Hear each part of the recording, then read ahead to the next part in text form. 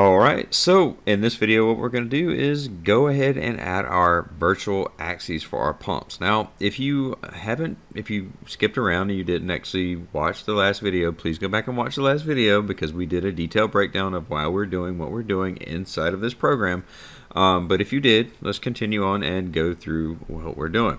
So we're going to go ahead and add our virtual axes. And to do this, we need to go into our motion groups and we need to add a new motion group. So if you recall, we're going to do all three pumps, right? So we talk about all three pumps. We're going to do pump 1, pump 2, and pump 3. Now these are all going to be the virtual axes that we're going to be doing. So again, you see I'm continuously adding on to my basically this simple little spreadsheet or simple little notepad, to be honest with you. But you see I'm continuously adding on to that so I can actually have a point of reference and also help you understand how we're doing this.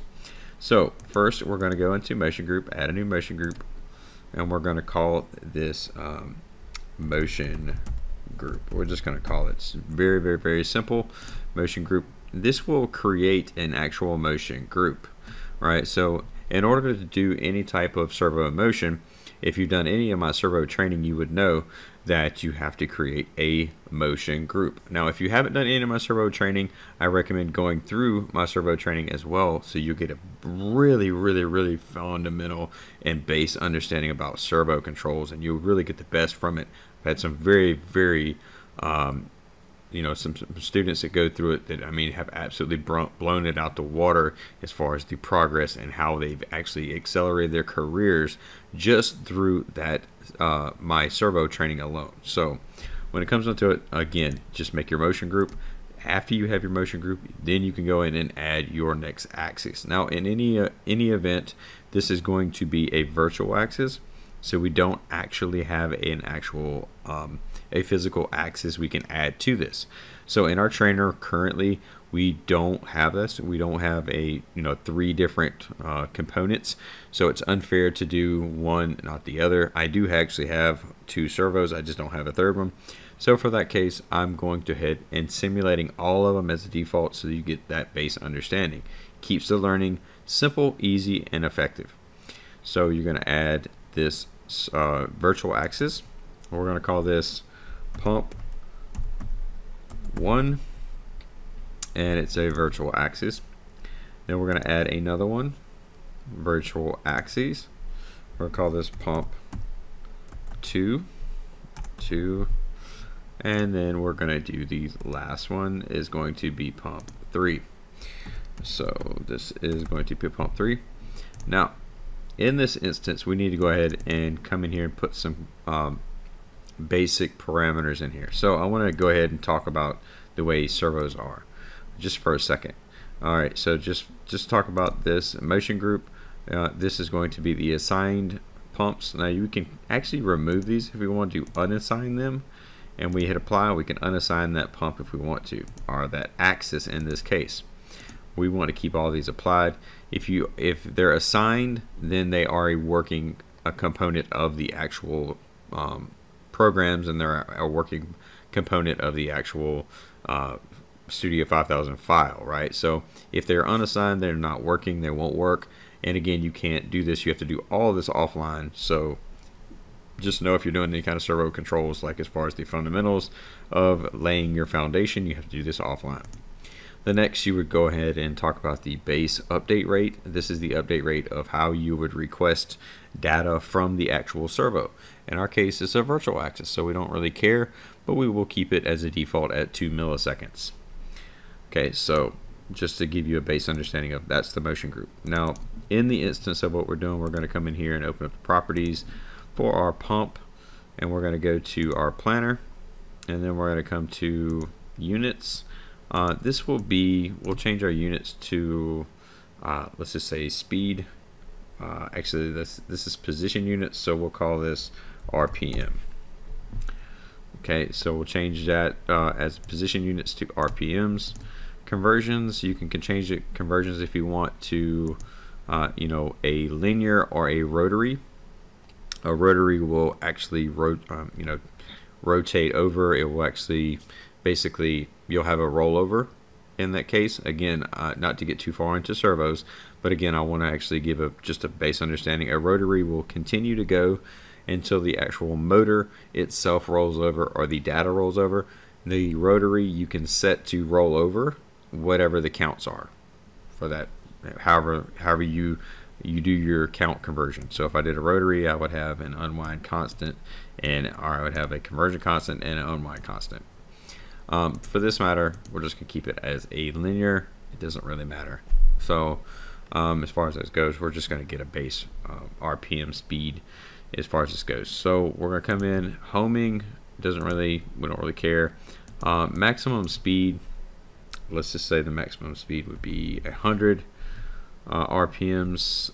Let's just say actually 1800 RPMs. Acceleration, you can come in here, basically you just put your acceleration of whatever you want. Acceleration, we can put, let's just put it at 1,000, and let's put the deceleration at 1,000, and then come in here, and this would be the jerk, which the jerk is basically you can calculate your jerk based upon your right here. So you can calculate your jerk off of what you already have of your deceleration, acceleration, which they have a calculate button. So if you want to say 50%, you come in here and do that. If you want to say 50% again, you come in here and do that. Basically put it in just like that. Now again, we'll keep that at maximum just for the simple fact of it, well, I mean, it doesn't really matter in our case. We're not doing any kind of crazy components or anything. So we have this set, we have our conversion set, we have everything set right now. Let's come into pump 2, do the same exact thing. Units, we're going to change this to RPM, and we're going to come in dynamics. We're going to call this 1800 RPMs. Again, put the default stuff we put in the other one, and come in here and do this again, and we'll get calculate 100%. It's good. And again, we're just doing this as a really default scenario. And again, this is the tag that it will make. We'll go ahead and talk about the tags here in just a second, but we want to go ahead and get this conversion constants set and all the units and stuff set first. So come in here, do the dynamics 1800, not 1000, 1800, 1000, 1000. And all I'm doing here is putting in a virtual axis. You have to put in this data, or else if you do, you try to run, it will not run. It will actually fault out. It will give you programming errors, and you will think you're programming it improperly when you're really not. You're really not programming it improperly. So this does give us tags that we can go and look at. So if I monitor the axis tags, this will give us tags now that we can actually go in and look at. And these are all axis tags. You can sort these. You can sort these just by going like that and find the positions and all this stuff like that. So there's a lot of data here we really don't need for what we're doing. Again, this is just a way to simulate our program. All right, I just want to kind of go through and show you that we do get a virtual axis tag structure with this actual component that we're adding, right? So again, going back, we're just doing this to give a fundamental overview, just like we talked about. The pumps are going to be virtual axes, and then we do have a physical PowerFlex 525 here with a motor. We're going to use that for the actual mixer motor, right? So the mixer, the agitator, if you would. So just for common knowledge, just so we can simulate everything, have a full working program, and have everything working together. So this is the reason why we're actually converting the pumps into axes or servo axes, right? So normally, again, these would be PowerFlex, but I have seen these where they are servos, because it really depends on what you're actually doing. But in the base implementation of like a Coca-Cola plant or a soda plant or something like that, or a Pepsi plant, You would not. You would just have a basic motor and a VFD of that sort. So just so you get a base understanding of how the controls work and stuff of that nature, we're going to go ahead and move forth on what we have. So with all that said, we'll continue on to the very next video.